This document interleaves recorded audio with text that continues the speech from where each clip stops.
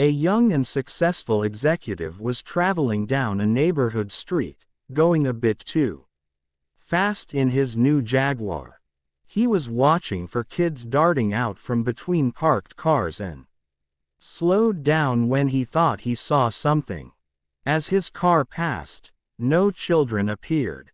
Instead, a brick smashed into the Jag's side door. He slammed on the brakes and drove the Jag back to the spot where the brick had been thrown. The angry driver then jumped out of the car, grabbed the nearest kid and pushed him up against a parked car, shouting, "What was that all about and who are you? Just what the heck are you doing? That's a new car and that brick you threw is going to cost a lot of money. Why did you do it?" The young boy was apologetic. "Please, mister. Please, I'm sorry. I didn't know what else to do," he pleaded. "I threw the brick because no one else would stop." With tears dripping down his face and off his chin, the youth pointed to a spot just around a parked car. "It's my brother," he said. "He rolled off the curb and fell out of his wheelchair, and I can't lift him up." Now sobbing, the boy asked the stunned executive, "Would you please help me get him back into his wheelchair? He's hurt and he's too heavy for me."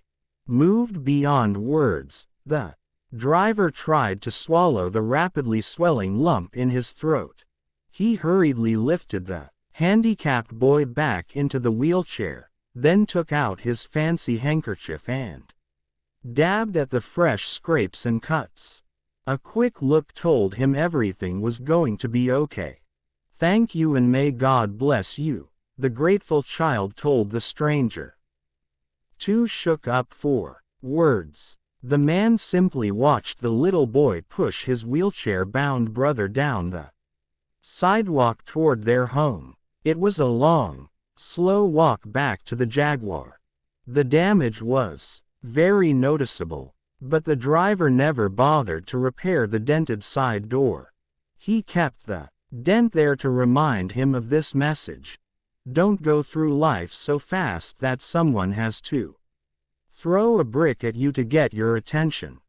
God whispers in our souls and speaks to our hearts. Sometimes when we don't have time to listen, He has to throw a brick at us. It's our choice. Listen to the whisper, or wait for the brick.